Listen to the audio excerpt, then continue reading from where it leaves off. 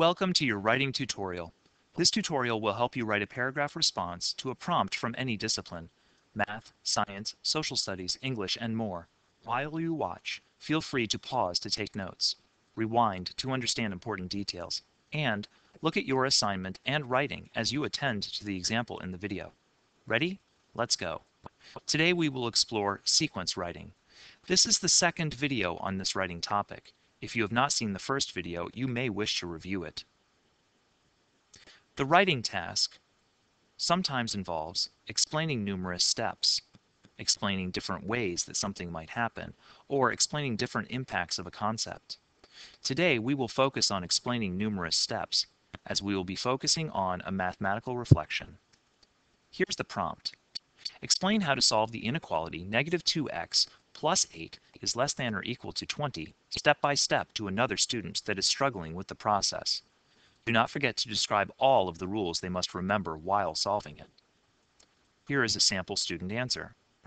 Here is how to solve the inequality of negative 2x plus 8 is less than or equal to 20. It is very important to understand the basic rules you have to remember when solving it. The most important rule is if you are multiplying or dividing with a negative number, the less than or equal to sign is going to be flipped over. The next important rule is if you flip numbers, you must flip the less than or equal to sign. The first thing is to subtract 8 from both. Then, the next part is divide by 2. That means x is greater than or equal to negative 6. This student answer demonstrates flaws in writing, flaws that we must fix. Let's ignore the mathematical accuracy for a moment and focus on the writing. What about the topic sentence? This student has written, here is how to solve the inequality of negative 2x plus 8 is less than or equal to 20. The topic sentence is crucial in a well-written paragraph, and every topic sentence responding to a prompt must complete two tasks. First, it must restate the prompt. Second, it must add an answer. This student's topic sentence is flawed for both reasons. Looking at the prompt again, we can examine it to understand what the subject of the topic sentence should be, and this is your first step. Understanding what the subject of your topic sentence should be is crucial to writing a good topic sentence. If we read the prompt carefully, we will notice that the teacher is asking you to explain to another student the process. The teacher has implied that you should be speaking to a student and using the you. You is an effective subject to use for paragraph writing if you are explaining to another person. How do you know when to do it?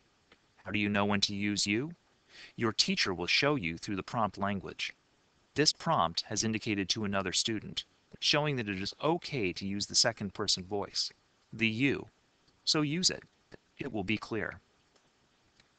The topic sentence right now uses here as a sentence subject. Here is unclear. We want to revise it with you. So we can write, you can solve the inequality of negative 2x plus 8 is less than or equal to 20. This is a strong subject that helps us restate the prompt. The math teacher knows from the first moment of your paragraph that you are focusing on the prompt itself. But of course, we must answer the prompt in the topic sentence, something that the student originally has not done effectively. You can solve the inequality negative 2x plus 8 is less than or equal to 20 by remembering the rules of solving inequalities and following 3 steps. Answering the prompt does not take much. In fact, this answer has simply restated some more of the prompt and added the idea of 3 steps. 3 steps is enough to show that you're answering the prompt. You do not need to provide excessive details in that topic sentence. Providing excessive details demonstrates that you don't understand what a topic sentence does. A topic sentence generally shows what the answer is, not specifically. Details will fall out through the rest of the paragraph. Something as simple as 3 steps can show an answer. Your math teacher now knows that you have listened to the prompt and you have an idea of where the answer will go. The student answer is now greatly improved. But let's improve it further. Let's consider strong sentence structure throughout the paragraph. Here's a sentence. It is very important to understand the basic rules you have to remember when solving it. We want to focus on strong subjects in sentences, and right now, this sentence uses the word it, which is not a very strong subject. If we want to use a strong subject, We could use the you again. You must understand the basic rules you will follow when solving it. This sentence focuses on the you. It is clearer, shorter, more to the point. The it becomes a you. The sentence is improved with a strong subject. Let's look at another example. The most important rule is if you are multiplying or dividing with a negative number, the less than or equal to sign is going to be flipped over. Let's use a strong subject. Once again, we can use the you. If you are multiplying or dividing by a negative number, the less than or equal to sign will be flipped over. Rule was the original sentence subject, and it was not exceptionally clear. It also was not consistent with previous sentences. By using the you, we have created a consistent voice and a consistent series of sentence subjects. Now, the writing is greatly improved. We see consistency of voice, consistency of subjects, simply because the writer has paid attention to the prompt and understood what the sentence subject is, and that writer has used that sentence subject throughout. Now is the time for us to consider transition language, transition words and phrases. Each sentence within a paragraph must relate to the sentences around it, and transition words and phrases can help you do that. In sequence writing, transition words and phrases are key to understanding the steps of a process. So, you may wish to use simple words like first, next, last, then, or finally. You can also use words and phrases like also or in addition. These simple words and phrases can show how one sentence leads into another. It will show your math teacher that you understand the development of ideas. Simple words like first and next improve this paragraph. You must understand the basic rules you will follow when solving it. First, that indicates that this is the first rule. Next, that indicates that you are talking about the second rule. The reader and your math teacher both understand how each sentence develops a separate rule. Transition language has helped organize ideas.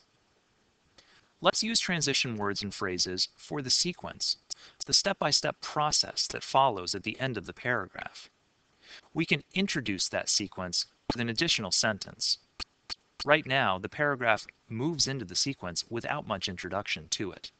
I've included the word now and the sentence follow 3 steps to solve the inequality to introduce that sequence. Now, we give the sequence with transition language, first, second, and third. Transition language has started with now to indicate that I am talking about the sequence at this point, and first, second, and third to give each step of the sequence. Each sentence provides a different step, and words like first, second, and third will show the reader what each step is. The student answer is greatly improved. You can solve the inequality negative 2x plus 8 is less than or equal to 20 by remembering the rules of solving inequalities and following 3 steps. You must understand the basic rules you will follow when solving it. First, if you are multiplying or dividing by a negative number, the less than or equal to sign will be flipped over. Next, if you flip numbers, you must flip the less than or equal to sign. Now, follow 3 steps to solve the inequality. First, subtract 8 from both sides. Second, divide both sides by 2.